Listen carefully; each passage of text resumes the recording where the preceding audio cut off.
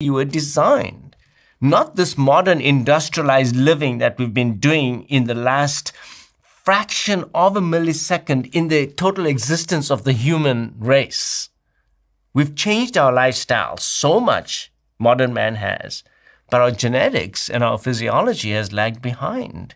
We were supposed to use fasting and feasting as part of our normal program, as our normal physiology. That's why we still have it. That is why after 12 hours, you start making some more ketones in your body. And the ketones come from fat. Ketones. Ketones are an energy molecule produced by the liver. How does it make it? It makes it from fat. So the fat gets liberalized, and by the way, the fats only start moving when your insulin levels are down. So because of fasting, your insulin levels are really low now, okay? So you get free fatty acids. The free fatty acids float into the bloodstream. They go to your liver. Your liver converts those into ketones. Now, ketones are an energy source of the body, an alternative source to glucose, actually a cleaner fuel for the body.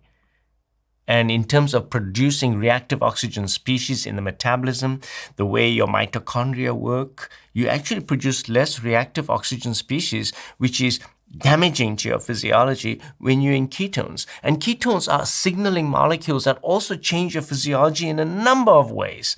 Number one, it causes the production of brain-derived neurotropic factor that occurs under ketogenesis. Brain-derived neurotropic factor, which means that you become smarter, you're growing new cells, your reflexes are better, your visual acuity is better. Why? Because nature wants you to become a better specimen so you can go out and get your next kill.